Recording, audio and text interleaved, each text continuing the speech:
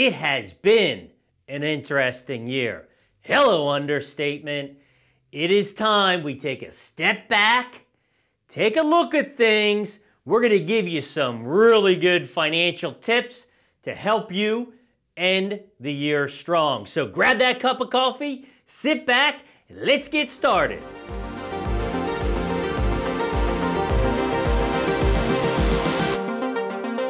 Hello, this is Michael Loftus for Wealth and Wisdom TV, where education is the key to a successful financial future. First time here, we do educational videos. We also do market updates, little outside the box of your typical Wall Street big TV. Have a link here to our latest, and welcome.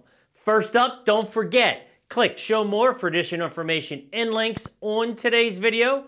And if you do enjoy this video, make sure you subscribe and hit that big old like button. So we are in the middle of the year. It has been crazy, right? I could get all into that, but I think we've had enough of it as well.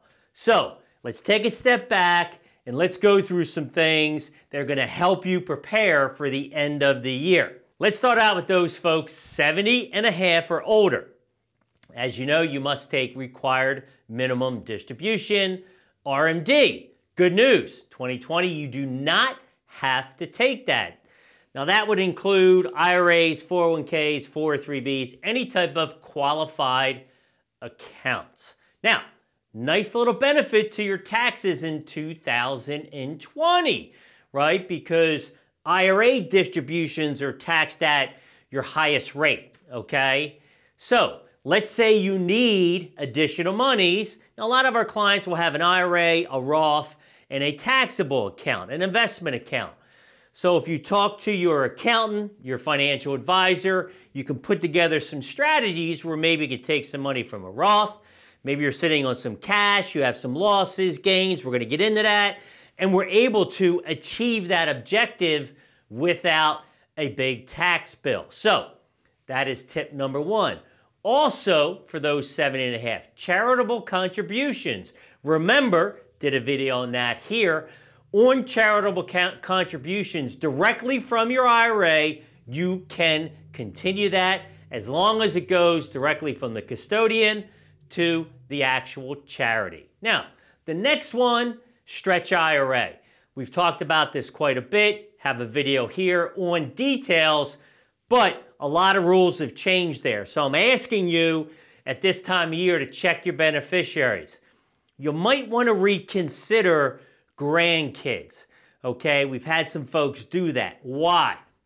Because the new rules, you have 10 years to take all those monies. Do you really want to give all that money to a young child? Something you should think about. Talk to your lawyer. Maybe you still do that distribution, but it goes into a trust after death. Next one, review your losses, okay? Sure, we've had a good year in tech, right? The FANGs have been driving this market up. But we've also had some other areas that are not doing so well. You might have some losses from February. So let's review some strategies as it pertains to taking those losses. Okay, first up, investment A. Probably tech based on this year. $50,000 investment, 20% gain, $10,000, everybody's happy. $60,000 is where you are right now. Investment B, not so good. We could call this oil or something else, okay, year to date. Same $50,000, except we have a 20% loss. $10,000 loss and $40,000, not good. Now, what do you do here? What I want to look at is we have a $10,000 gain. I'd like to book that because investment A is going a little bit too far and sell investment B, okay? Now the key is you have to sell the holding in order to book that loss, so to speak, okay? So by selling, buying, selling, buying, I'm going back and forth here. You're going to offset each of them. Now, disclosure, make sure you talk to your accountant. Some people have more complicated. You might have carry forwards. There's a lot of different things, but in its simplest form, this is what you do, okay? Now, let's say you like investment B because finally investment B is starting to show some life. Okay, and if you look at some of our videos, you'll see how we determine that, especially from a technical standpoint. So you sell this, but the reality is, okay, if you look at the S&P, there's 5 different S&P indexes, ETFs, etc. So you're selling this one, but you're buying that one. If you were to repurchase this within 30 days, you cannot take that loss. So that's real important, okay? So pretty simple, okay? Obviously, you want to make sure you work with your advisor, accountant, or if you understand that yourself. So the next thing is, I just want to get into it. In our videos, we do market updates, and I'll have that up here. Also, I recently did a video on the 60-40 portfolios dead, and this is one of those charts, 2020 year to date, and you see really what's up this year is NASDAQ, okay, no surprise, Treasuries. Now, of course, I could talk about gold and silver, but your typical allocation is negative, right? Smalls, mids, etc., banks, oil, etc. Be careful. Watch our most recent video, okay? Because I was watching CNBC the other day, and they're like, it's a time to buy banks. Is it, though? You've got rates at an all-time low, meaning 10-year Treasury. Okay, they're not getting that gift from the Fed this quarter. So you have to be careful. Be mindful. I'll put up here our cycles. This is how we do things, all right? So hopefully you understood this. Questions, email, schedule an appointment, link below. Let's go back to our tips.